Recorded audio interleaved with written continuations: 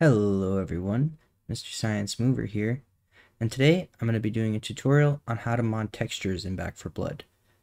So if you've seen the first tutorial on our channel, you'll have all of your assets extracted and all of these files downloaded. So in order to extract textures from our pack, first we're going to go into Gobi content and then find the texture we want to edit. So let's say we want to edit a gun. We're going to go into items, into weapons, and pick our gun. So let's do a shotgun. And we're going to pick shotgun number 1, skin number 1.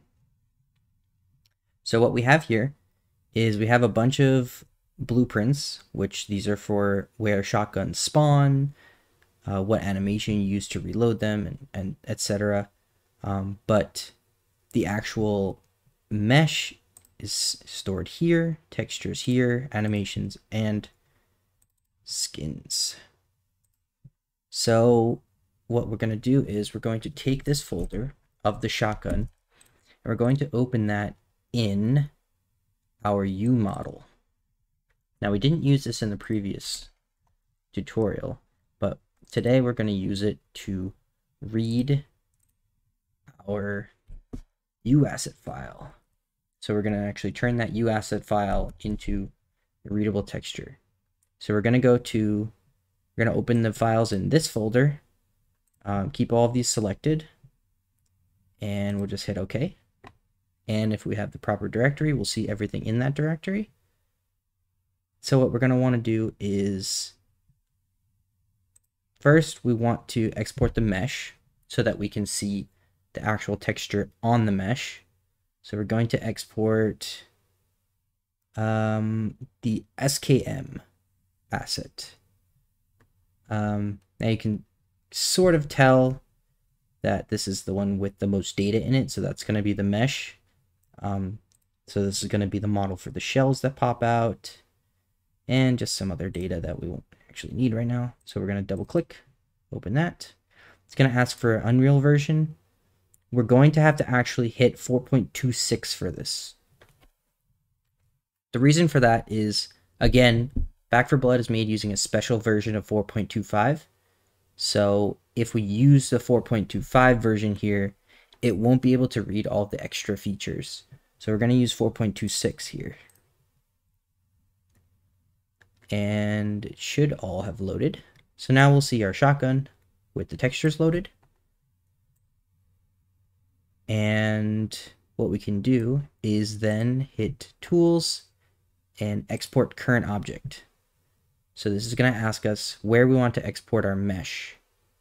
So right now we can export it, say, let's make a new folder here to be exported shotgun. And we're going to export our mesh there. And we can just hit OK on that. And now what we're going to get is all the textures for the shotgun. We're going to get the mesh of the shotgun in a .psk form.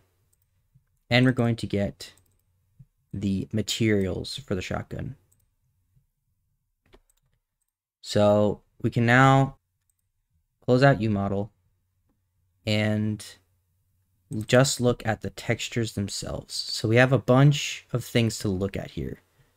So the shotgun itself is grouped into a bunch of different materials and sections of the shotgun. So we're going to have the barrel, which uses these, the receiver, the stock, and the shotgun shell has its own texture.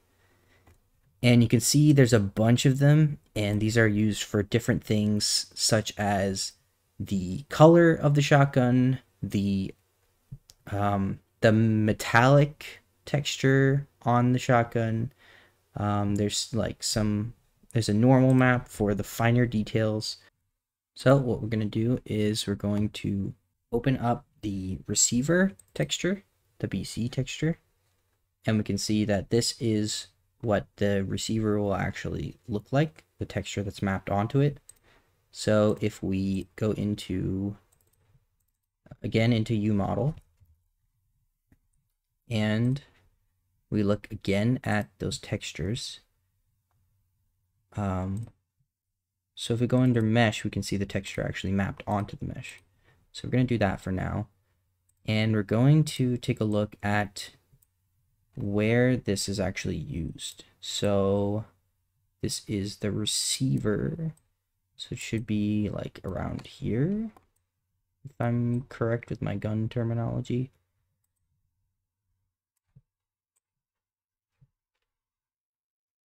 So we can sort of see,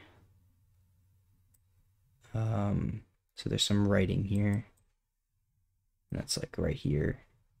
So say we want to change the receiver on the gun, we can go ahead and make some changes to this file.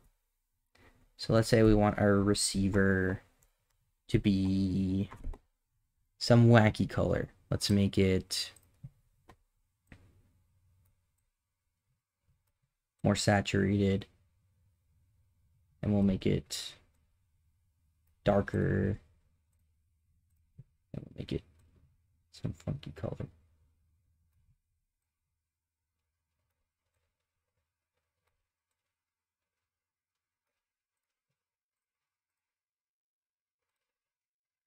All right, so here's our new receiver. Looks beautiful, doesn't it? So we're going to save that. We can edit this in pretty much any Photoshop equivalent. Make sure that it's a TGA. We're saving it as a TGA, and it should just replace the original file. So now we're going to head back into where we had our exported textures, and you'll see we have our receiver here. So that's what we just edited.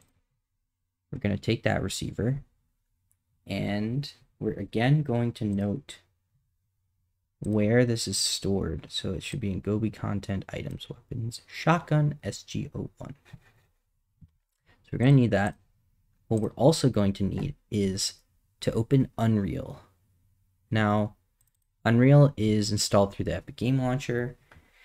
It's a bit annoying, but what we're going to have to do at this point is cook our content so that we can get our TGA file into a UAsset file so that it can be used in Back 4 Blood in the same format that we got it. So you're going to just make an empty project. So I already have mine. Make sure you have 4.25.4 installed. We're going to open our empty asset project. So now that we have our Unreal project open, you're going to start off with a scene which has a bunch of starter content in it, and none of that is relevant to us, so you can go ahead and delete that from the level itself, and you can delete that from your content. So that should be located under starter content.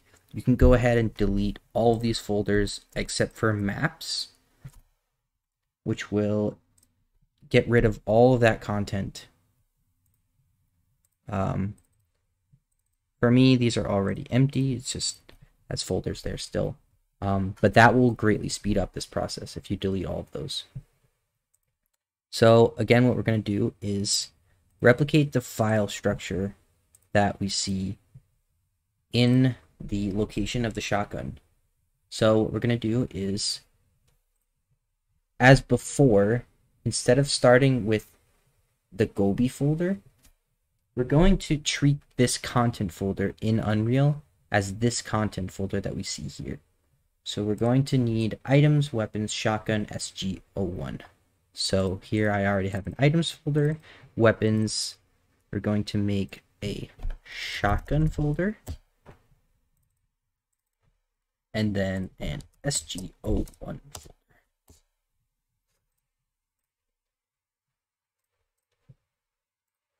And because our texture itself is in the textures folder here, we're going to make another folder called textures.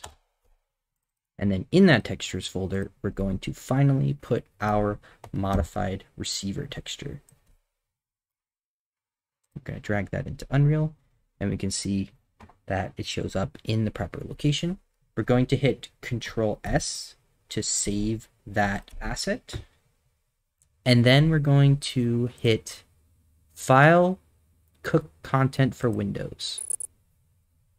You should hear a sound and this pop-up saying that's cooking content for Windows. We'll hit Show Output Log to see how it's going. You can see it's starting to cook our content. And once everything is done, our files are now ready to be put into the game. So we can open up that project in a file explorer. So wherever you saved your empty project, you can go to that directory in File Explorer. And instead of going into content, we're going to go into saved. And then we can find cooked, which is where all our cooked content is. We're going to go into assets, content. So now we're in the proper content folder. And we're going to see items, weapons, shotgun, SG01, textures. And here is our corresponding receiver texture. So now we have the files ready for import into Back 4 Blood. So what we're going to do is we're going to go back up to our mod, which will now be a weapon mod. Actually, let's call it a shotgun mod. Gobi content. We don't need the jump mod anymore, so I'm going to go ahead and delete that. And we need to, again, replicate this string right here. So we're going to need items, weapons, and so on.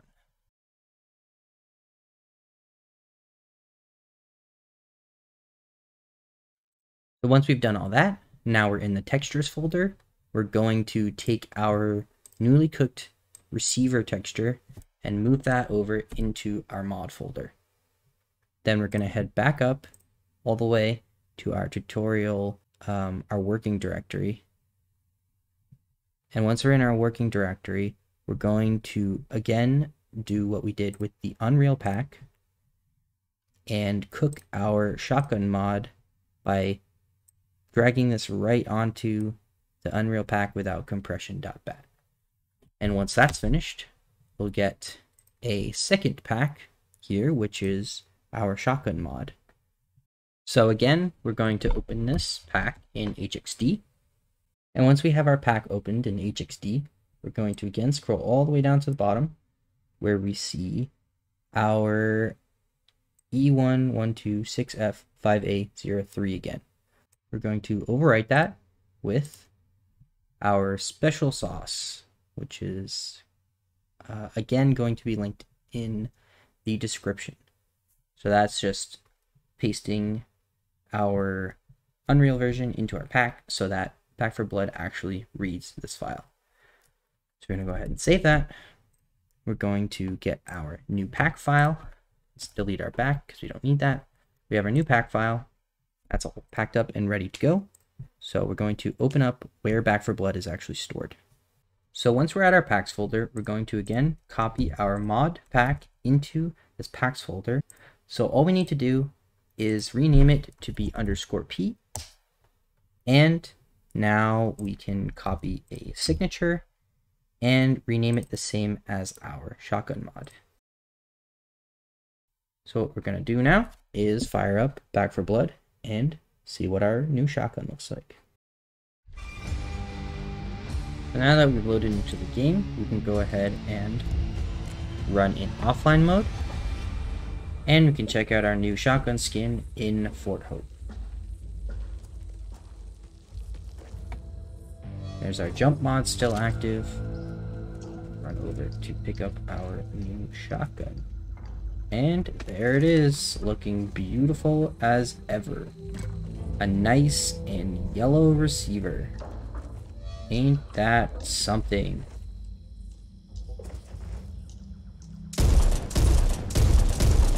Here we can see it up close. Beautiful. So that just shows you how to mod textures in Back 4 Blood. And if you have any questions, let me know in the comments. And I'll see you guys in the next one. Thanks for watching.